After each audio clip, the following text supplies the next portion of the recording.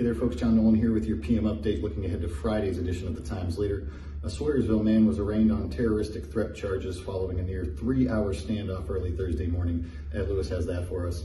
The Luzerne Foundation honors its first community champions at the Westmoreland Club tonight. Margaret Rorty's going to be there.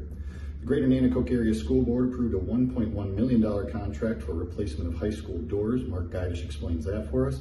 And as you can see behind me, it's another day of dry weather and brush fires in the region. We'll let you know what to expect weather-wise for the coming days.